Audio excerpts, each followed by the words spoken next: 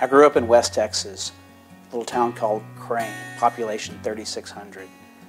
It had 4 stoplights, all at one intersection. When I was in the 3rd grade, I decided to be a dentist. That was actually the first time I'd gone to see a dentist. And I looked around, and he had some of the coolest toys I'd ever seen in my life.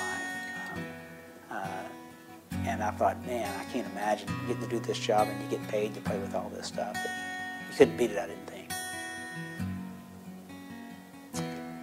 When I was 15, I got my first car. It was a '66 Mustang.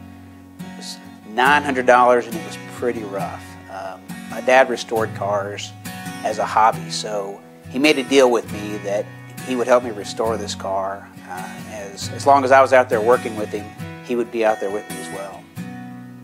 And the problem was I hated restoring cars, but I found out that, you know, sometimes the biggest lessons in life are something that you get from something that you didn't enjoy doing. I just wanted a clunker. I wanted something that was a quick fix, that would get me a car just as fast as possible so I'd be out there with my friends. I realized that the passion is in the process.